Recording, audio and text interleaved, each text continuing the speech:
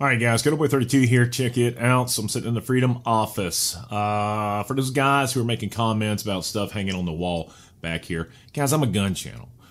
And I do reviews on guns, and I shoot guns all the time. That's the thing. I'm not just a news channel. So for people who are concerned about the firearms hanging up behind me, that they're going to get a count on them, I'm sure they got a good count on what I have if they're really that concerned about it. But in any case, thank you very much for watching my six. I really appreciate it. So we're sitting in the Freedom office, and I am reading through some stuff.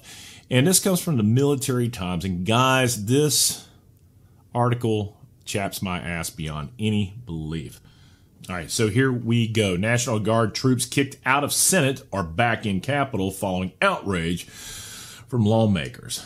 And this is for the public. Okay, so basically what happened is the National Guard troops were forced to move out of the Capitol complex Thursday evening, have been allowed to return following an outpouring of outrage from lawmakers and the public.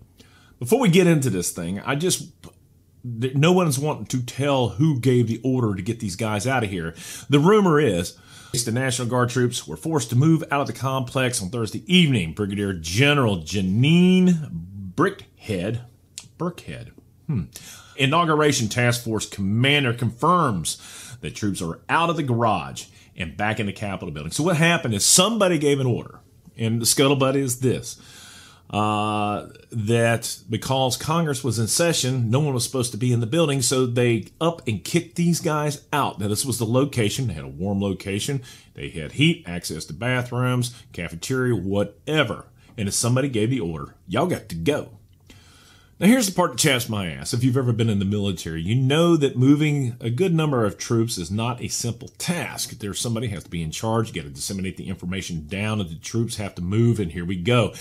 It's a huge waste of energy because, one, they have to move all the riot gear. They got to move the personal gear. They got to figure out what's going on. And they put them in a parking garage, okay? They had one bathroom or latrine or head, whoever you're used to be with.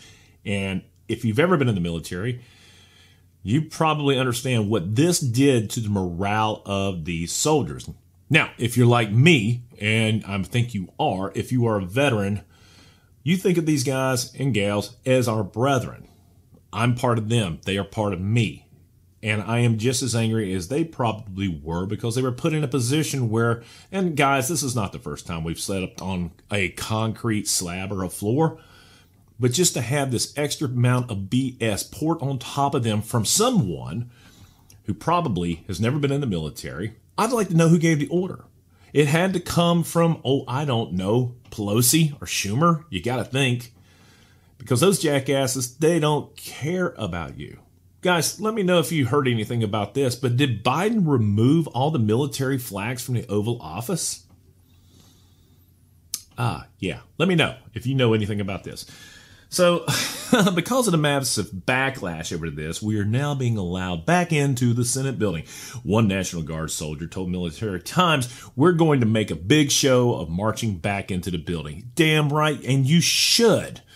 Another soldier told Military Times that we were in a Thurgood Marshall Judicial Center parking garage, and they kicked us out of the parking garage to make us walk a half a mile away to the Hart Senate office building parking garage where we can't be seen.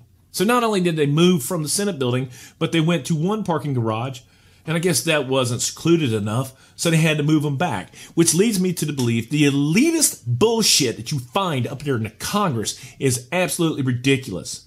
And some jackass who actually puts these guys through this maneuver needs to be reckoned with. They need to be held accountable. Just like we were talking about those jackasses, if you come up with kind of bullshit, Anyway, all right, both soldiers spoke on the condition of anonymity. I'm going to put the article down below. There's a couple good videos in there. People talking about, what a great experience it was. They were coming down there to protest anyway. So, well, there you go. The move back to the Capitol came after a tremendous reaction by lawmakers and the public. Senator Tammy Duckworth, a Democrat from Illinois, announced in a tweet, I guess because she's a Democrat, she's still allowed to have a tweet. Thursday, she just received text from Guard Commander. The last guardsman will clear the garage by 23:30 tonight. She responds in a tweet, "Unreal. I can't believe that the same brave service members we've been asking to protect our Capitol and our Constitution these last 2 weeks would be unceremoniously ordered to vacate the building. I am demanding answers ASAP. Yeah, totally get it. Politico says thousands of National Guardsmen were forced to vacate congressional grounds today, and they are now taking their rest breaks outside in a nearby parking garage. Yeah. Duckworth earlier tweeted, made a number of calls and have been informed Capitol Police have apologized to the guardsmen and they will be allowed back into the complex. I'll be checking to make sure they are. Duckworth said, made a statement, blah, blah, blah. Let's see, National, you got to understand, I'm trying to read this stuff. Greg Abbott, governor of Texas, says, I've instructed General Norris to order the return of the Texas National Guard to our state. At Texas Guard. Some National Guard troops who came to Washington to protect the Capitol are less than thrilled with the congressional hospitality. Yeah, I don't doubt it, man. Having to be forced in and out, away from your families, doing all this BS. And I will tell you this, man. I just hate it for those guys that are having to deal with all this crap. They were talking about how Bowen or whatever, after all the riots and everything happened in D.C., and they put the guardsmen up in a hotel, she was like, okay, it's over with. Y'all got to go.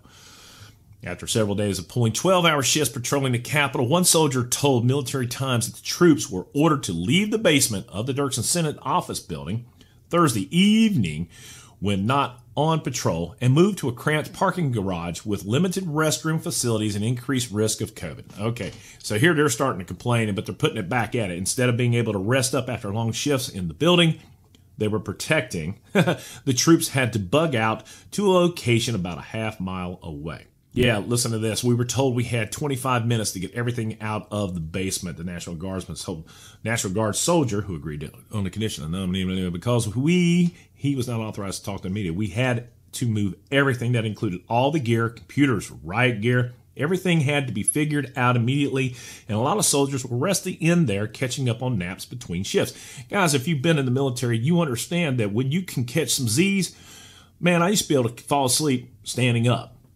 In an airplane, in the back of a Humvee, sometimes driving a Humvee. You know how it works.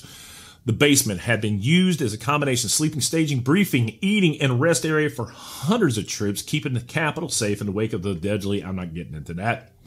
The soldier whose unit initially was put up in a local hotel said that many later arriving Guard troops had to find places to sleep in the Capitol. And this is I'm going to refrain from saying this, but this is a damn shame.